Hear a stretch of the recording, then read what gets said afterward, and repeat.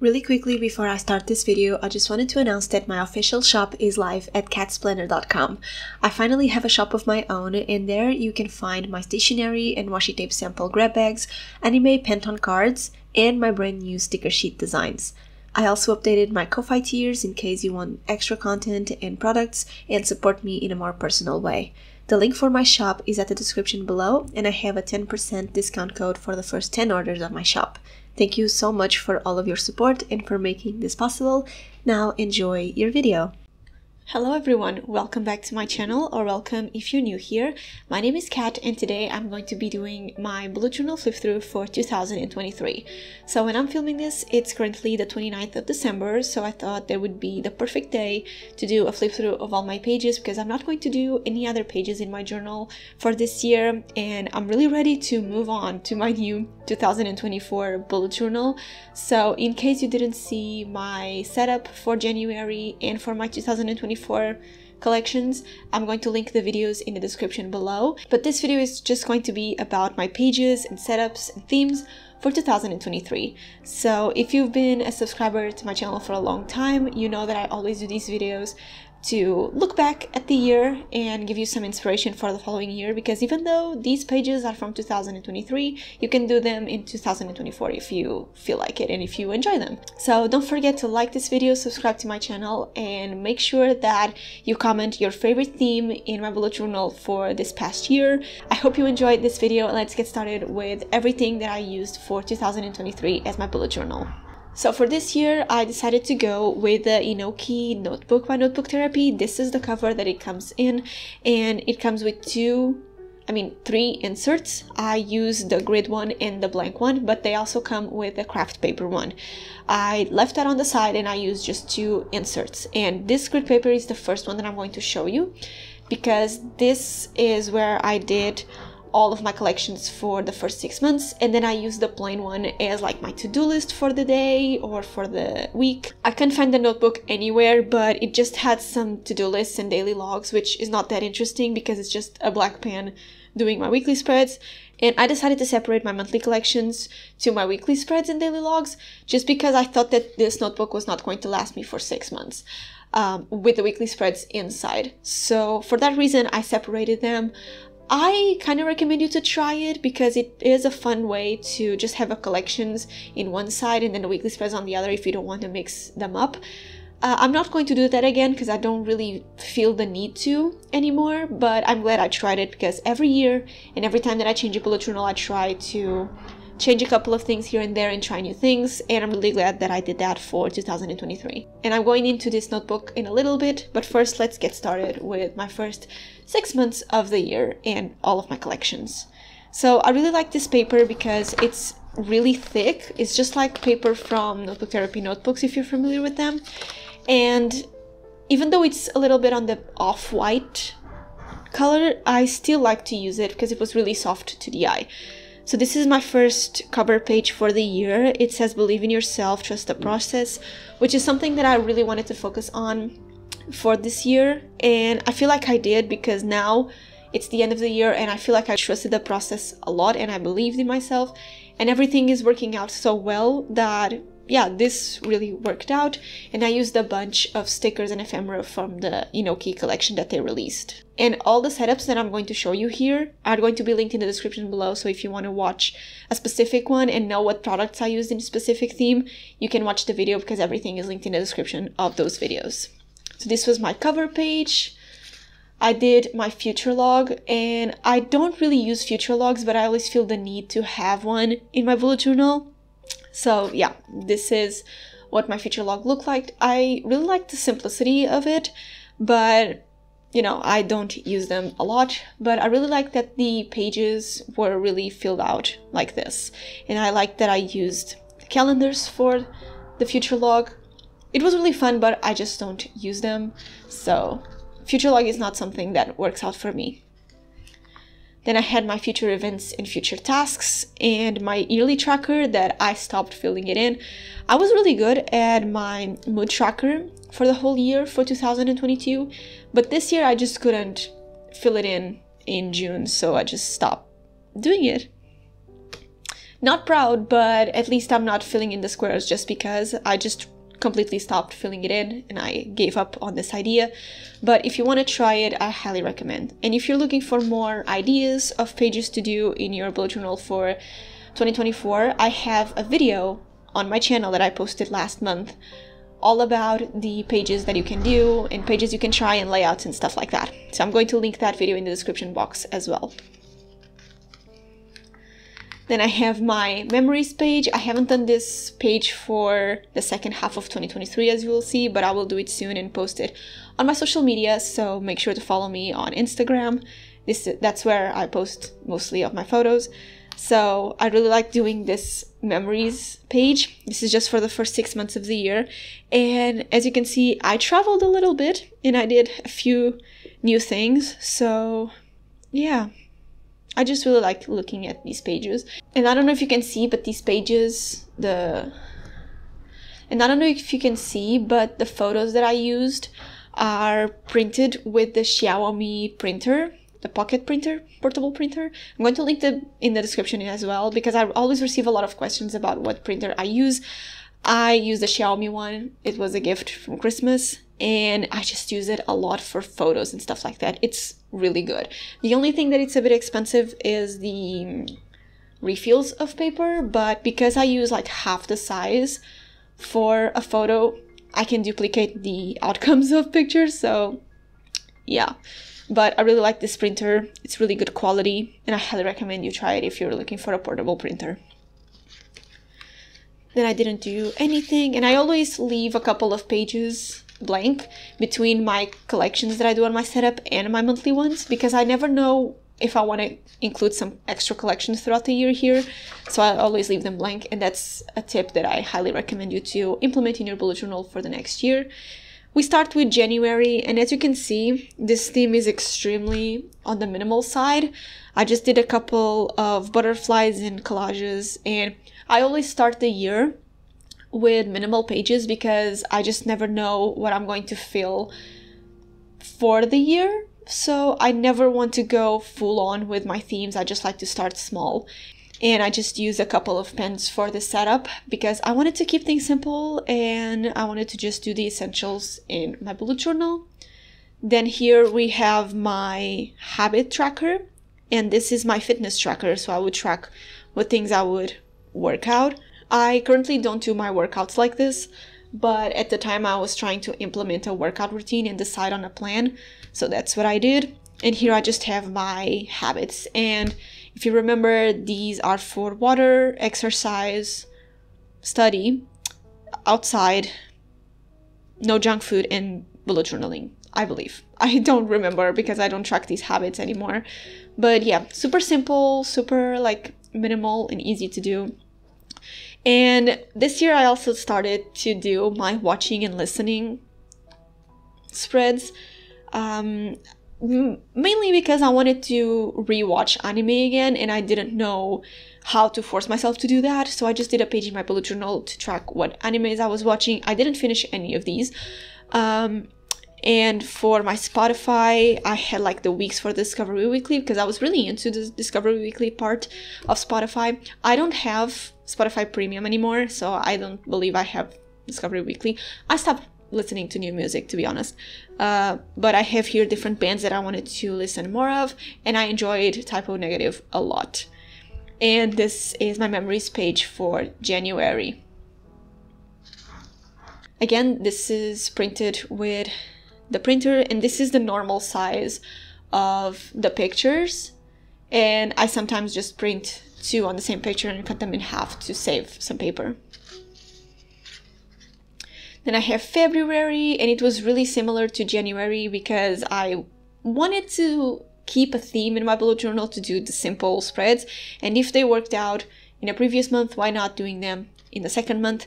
I used to change my layouts and trackers and stuff like that in my past themes. Like I felt like it was really boring for you guys to see the same setup over and over again as the months go by on my channel. So I was always changing layouts and trackers and stuff.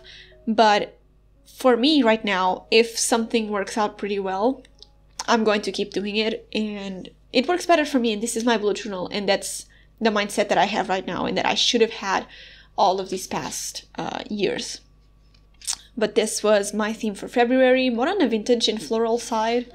And I did the exact same pages for February that I did for January, with the exception that I added a little bit more of decoration. Then I have the listening and watching section here. I was really into watching Brooklyn Nine-Nine, and I feel like this was not the first time that I watched it, but I don't remember. But any shows that I wanted to watch were in here.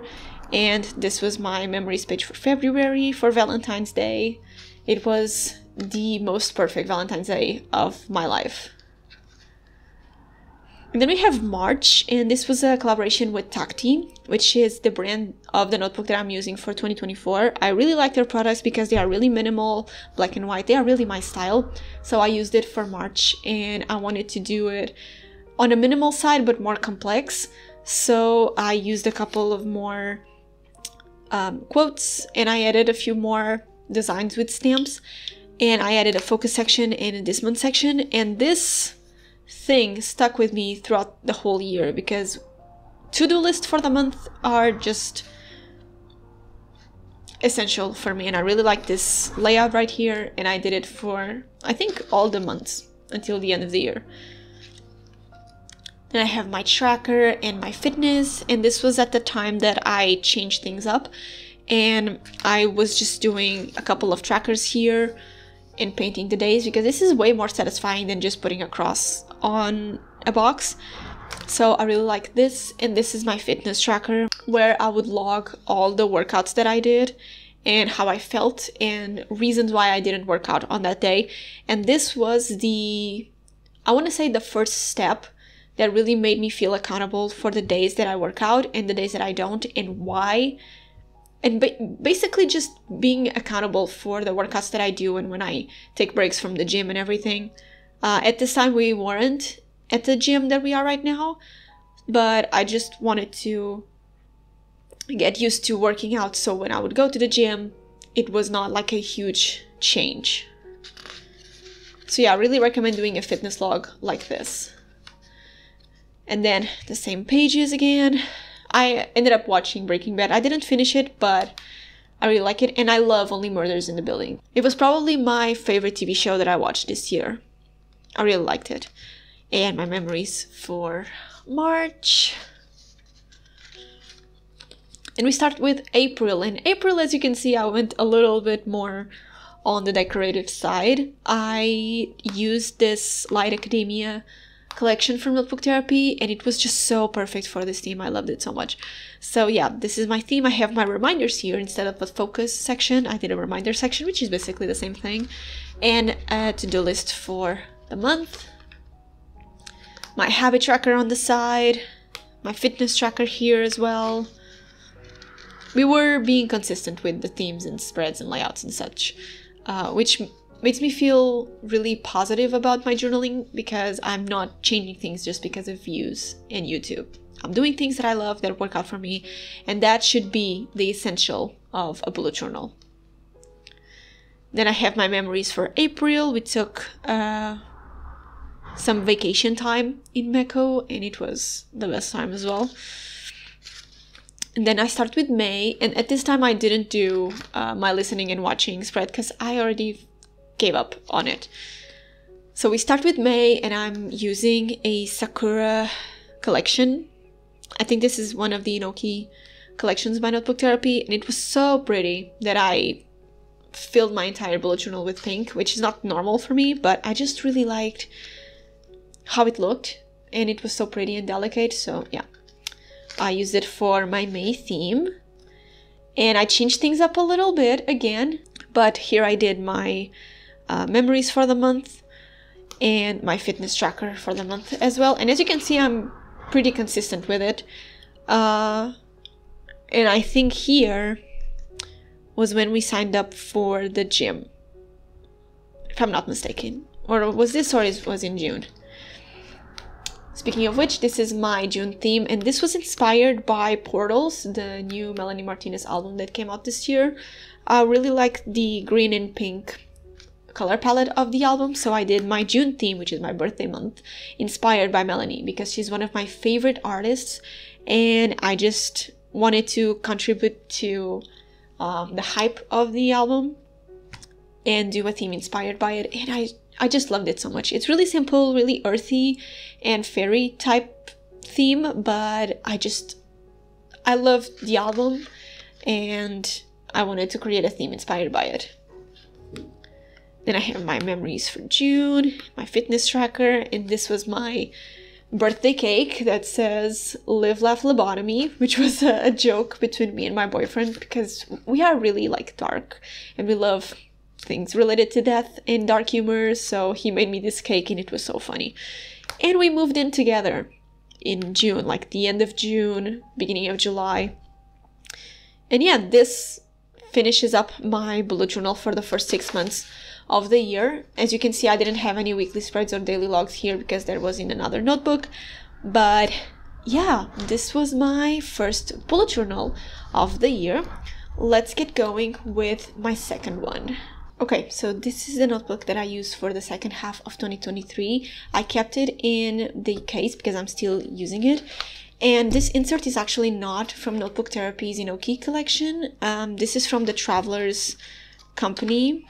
As you can see, the Travelers company, because the Inoki notebook was out of stock when I needed a new one for July and forward. And so I got on Amazon and I got a Travelers notebook one. It's a bit different from the Notebook Therapy one. The pages are pure white and they are not as thick as the Notebook Therapy one.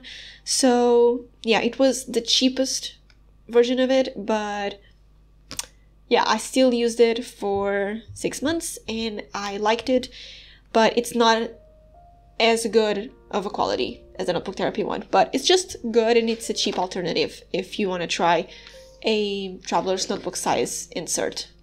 So this is my cover page for the rest of the year and I really like how it turned out. I got a custom stamp with my face and my logo and I just had to use it in my new bullet journal, and yeah, it was like my mantra for July, I guess.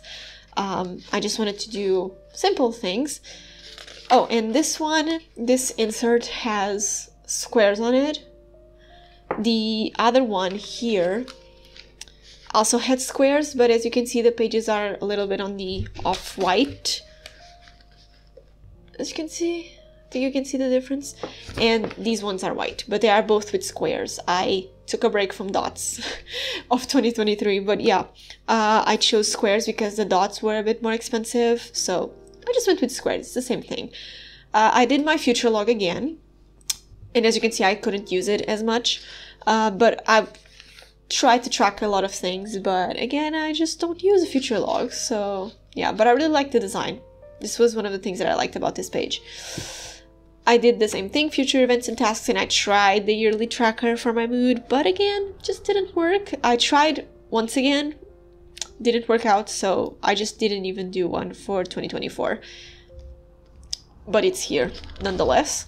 And I also didn't use this, which is a new thing, because I normally use this thing a lot, but I just didn't. So yeah, so this is my memories page that I still have to do. It will be up sometime in January on my Instagram, but I just didn't have the time to do it yet. Then this is a new collection that I added because we were moving into our new house and I just needed a space for my brain to dump ideas.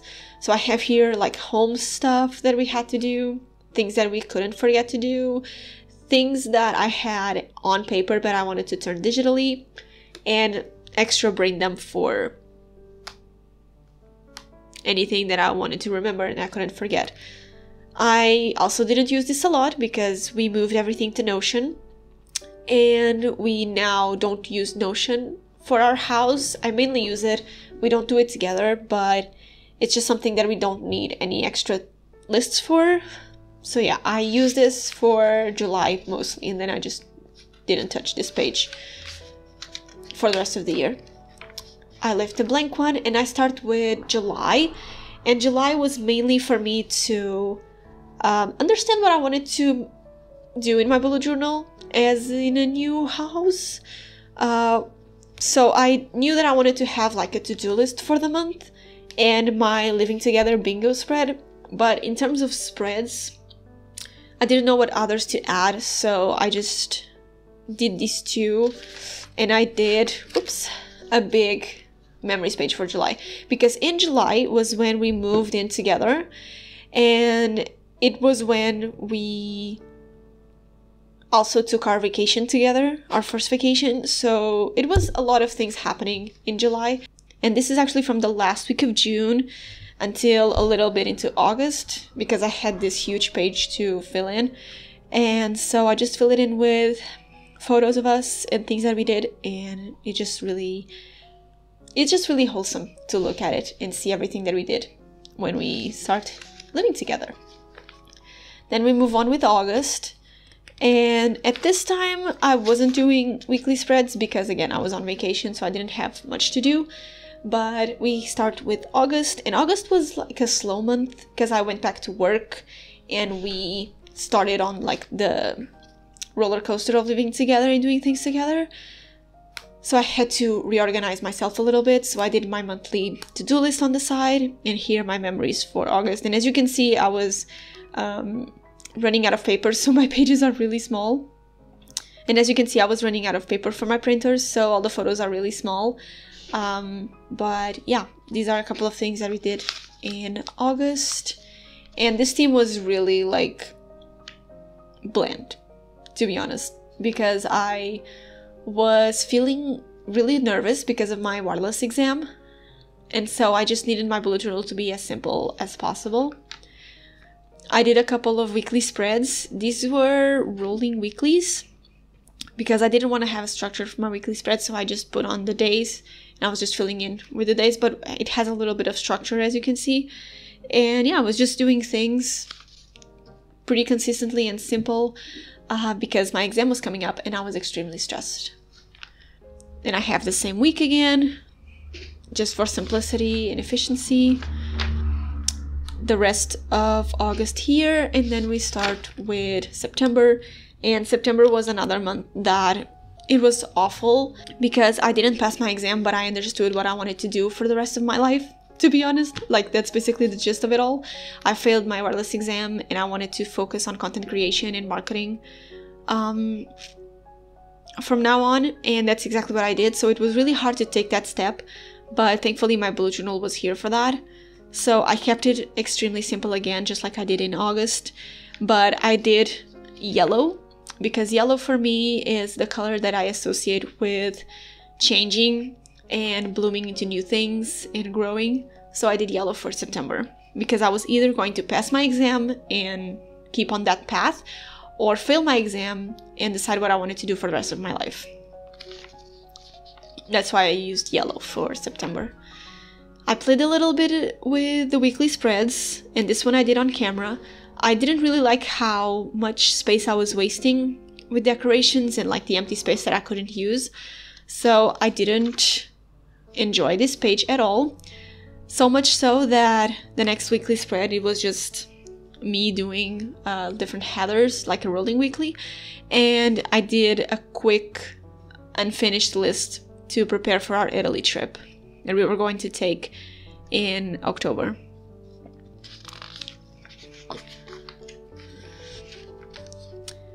Speaking of which, here is my October theme, and this was when, as you can see, like comparing July with October, as you can see in October was when I decided to get better at my themes and play with art and with content creation a bit more, and I feel like it was one of the most I would say fun but challenging times of the year, because I knew that I always wanted to do content creation and art as my job, but getting to actually do that and like go ahead and try different things in your bullet journal and create content with it and put all of your faith and energy into that, it was really scary, but it worked out really well and it's still working really well. I'm really happy where I am right now on my channel and social media and such.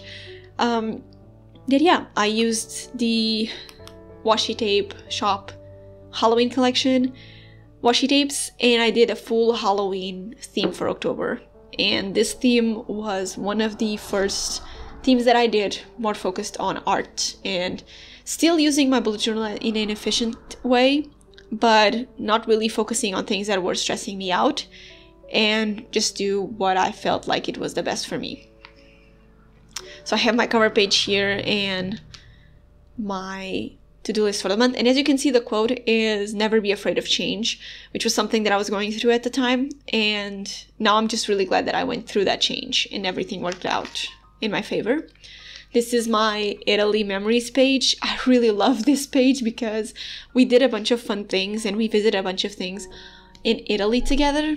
And I also met Perlita, which is the creator of my logo. We get to meet in Venice and we took a trip, a little walk together. We ate some gelato together. It was really fun. But we visit 3 cities and it was just so incredible to take this trip outside Portugal together. Then I have my Halloween list of activities. We have movies and activities. I was meant to add some pictures here, but to be honest, I just didn't have the time. Now it's too late, so I just didn't add those. But our Halloween living together was so fun. I'm really glad of everything that we did together. We carved some pumpkins. It was just so much fun to do these activities as a couple. And then I started with my rolling weekly spreads. And these weekly spreads were one of the things that gave me joy in my bullet journal, because I was doing fun headers and using a bunch of stickers, but I was keeping it efficient and I was not wasting a ton of space in my bullet journal, which is the perfect balance for me when a page is colorful enough and it doesn't take up that much space. So I really loved using this layout and these decorations for my weekly spreads for October. Then here I did my last week of October, and I did a shop brainstorm section here just because I was going to change a few things on my shop for Christmas and I wanted to brainstorm it here. So then we have November, and November was a month that I decided to try with watercolors in this notebook and really have fun with it. And I used some stickers from Creative Fabrica and I did watercolors in my bullet journal, and I'm really happy how it turned out because I always do themes that are just sticking things together because it's faster and easy, and that was just not what I wanted for November, and I wanted to do some watercolors and play with colors, so that's exactly what I did. And even though the layouts are pretty simple, this was something that I really wanted to do, and I'm really glad that I tried it once again. I did my habits for November that I ended up not using because I was just not focusing on my habits at the time, and my plan for 2024, which was not really developed here because I did most of it in Notion. But yeah, I'm really glad that I did this page in my bullet journal nonetheless. And I started doing my digital pages for my shop. That didn't sell really well, but I'm really glad that I also tried that thing for my shop. Basically from October until now, it's just about trying new things and not being scared of failure, basically. So that's what I did for November. And I did a weekly spread on camera that didn't turn out that well because of the amount of space that I wasted. And another weekly spread that didn't work out as well. I don't really like to divide my weekly spreads between weeklies. I prefer to do just rolling weekly spreads. And for December I did that. I'm going to show you what I did. But these types of weekly spreads that is just 2 pages for 7 days in a to-do list don't work out for me. So a lot of space was wasted and I don't like that. Then I tried a rolling weekly spread. As you can see, I was able to fit more than 7 days. And the headers were a bit off. They were too big.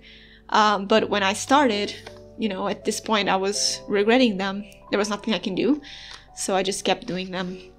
And yeah, even though I used a couple of decorations, I didn't feel like I wasted a lot of space except for this part. But then I believe November finished and I wanted to move into December, so I left this space blank. But this type of rolling weekly spread, it's what works for me the best in my bullet journal. Then we did December, and this was one of my favorite themes of this year. I normally don't do Christmassy themes in my bullet journal, but I was just feeling really Christmassy because it was the first Christmas that we were going to spend in our house. So I really wanted to go all in for Christmas, and I did this using the Washi Tape Shop's new collection for Christmas, and it was just so pretty. I loved it so much. So I did a bunch of Christmas designs, and I used this quote that says, "Everything you need is within you." Just a reminder that if I want to change something or try new things, it's in my power to do it. So this quote was really important for me. And I did a smaller to-do list because it was Christmas time. I knew that I was not going to be that busy. So my to-do list was a bit smaller.